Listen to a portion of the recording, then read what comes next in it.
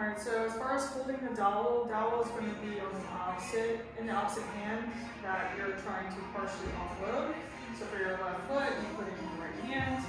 So what you're going to do is put weight through your hands while you come up on your toes. Remember to push through the big toe and try not to roll around it.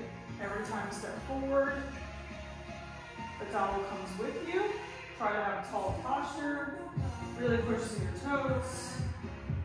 Coming back around. So I'll have you do this probably for time or until fatigue. So if I give you a certain amount of time, you're starting to feel as though your height is starting to get lower and lower because of fatigue in the calves, just take a break and then do it again.